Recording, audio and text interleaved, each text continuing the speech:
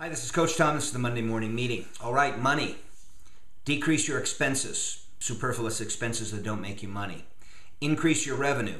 There's a bunch of ways you can increase your revenue. You go after new students.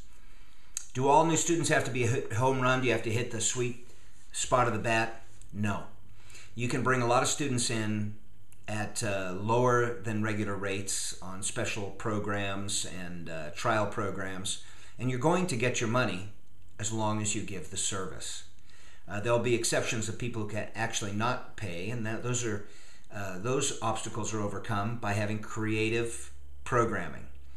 You saw our post recently, 1 day a week, $60 a month is $15 an hour, whereas $180 a month, 4 times a week, only came out to be $11 an hour. So with some creative scheduling and program development, you can overcome people's inability to pay full price because you're still getting your money and you're working them in, because the only reason they don't cut out the things that are their superfluous spending is because they don't understand the value of what you do yet. You have to prove that you have value, and they'll come up with 50 cents a dollar more a day.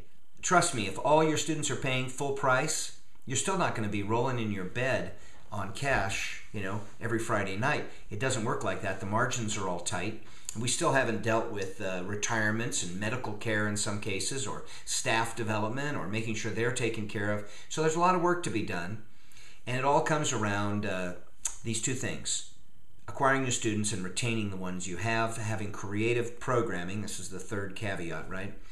And then not being a one-trick pony. I think you can develop some short courses if you really put your thinking cap on. The problem is most people don't spend even one term paper's worth of energy on developing special courses. Half-hearted attempts, poorly researched, poorly promoted, those kind of things don't make you money. They just cause you extra labor, and then you go, oh, well, we tried that. That's not how it works. If you need some money talk, and shoot, if it takes 300 money talks and you finally get it, it's worth every time we talk. Call me. We'll talk about it. You'll get your head around it. Soon you'll be a pro. Staff development. You got to develop your staff, and I don't mean, giving these poorly planned, lectures on Monday mornings. I mean really train them like we do in the 100. We go over the material over and over again, and we analyze. You got to analyze where your people are at and be candid about what they need. And what's the step number 1 with staff? Do you remember? Time management. If your staff isn't using a day planner and tracking forward and putting in appointments and figuring out promotions and what's going on next month, it's like trying to run a race with one leg. Marketing and promotion. Now, marketing and promotion is every day, all day long. I mean, do you have your staff Twittering what's going on in the school, Facebooking, doing videos? Why not? You could do that. And it isn't cheesy. It's what you do. It's interesting, and it chronicles the history of your school. It can be fun. And yet, a lot of you will go the next week, 2 weeks, 3 weeks, 4 weeks, hardly engaging anybody else, not making those videos, not writing great blogs, because you just don't know how valuable it is to your marketing. When you figure it out, you're going to kick yourself in the head for not getting on it. It's the cheapest miracle that's ever come to martial arts school promotion, and here you're kind of letting it pass you by.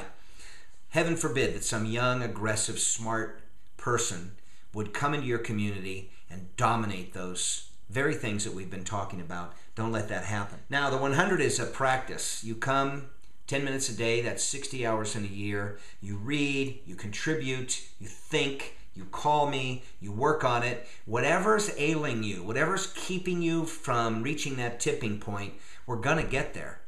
You just have to have a fantastic attitude. You have to have a lot of perseverance. You have to have a lot of self-discipline, and you don't give up, because this is not the complicated work. The complicated work is having your school, paying your staff, teaching your students, having a home life, and being a responsible, contributing, participative, compassionate human being. Some people get the business down, family falls apart. Some people pay attention to the family at the business expense. You have to be balanced. And so set your expectations higher, know that you can do it, and it breaks down to what you do on a daily basis. And so That's why it's good to come visit and ring the bell of your awareness every day and make that a habit. You're going to develop a practice of a lot of things that help you build a successful school. Education, right? Community activism, paying attention to your student count, doing your statistics. All these things are broken down into little daily chunks. All right, I'm Tom Callos. You know how to reach me, 530-903-0286. I'm also on Skype at Tom Callos. Don't let things go bad before you call me. Don't be embarrassed. Just call me. And if things are good, call me too. I'd love to hear from you and what you're up to. My goal is to get you working on some projects that light your fire, that light your community's fire, that give you something nobody else in your town has, and that solves problems in your community. We want to have intelligent martial arts schools. We don't want to have cookie-cutter, boxed, franchise garbage. We want things that reflect your intelligence, your passion, and your interests. Okay, I'll talk to you soon. Bye-bye.